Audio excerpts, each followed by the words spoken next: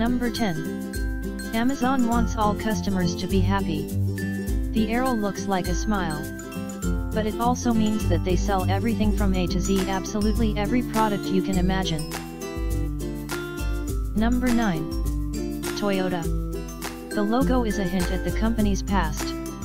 It represents a needle, with a thread passing through it. But you can also find any letter of Toyota in the logo.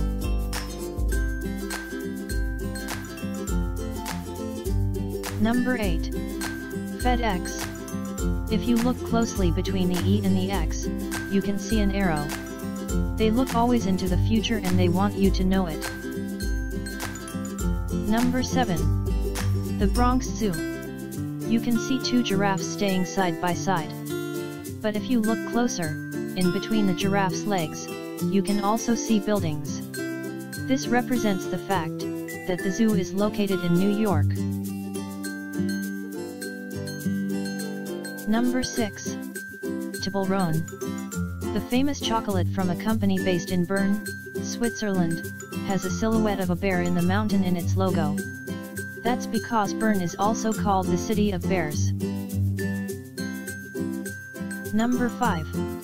BMW. They say that the central part of the logo symbolizes the rotating blades of an airplane, which is linked to the company's early history of aviation technology.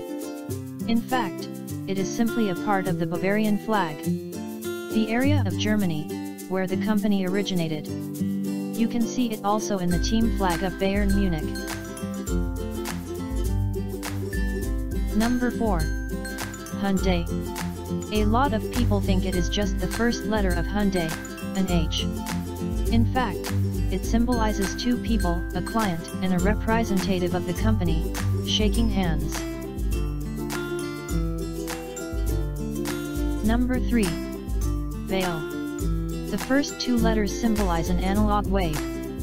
The second two letters, a 1 and a 0, symbolizing digital signals. Number 2. Baskin-Robbins. The B and the R are the first letters of the words Baskin and Robbins.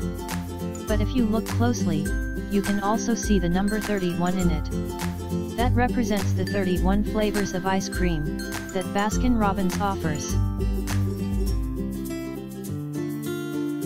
Number 1. Tostitos. At first glance it looks like the logo is just spelling out the brand's name. But if you look closer, to the two T's in the middle, you can see two people sharing a chip.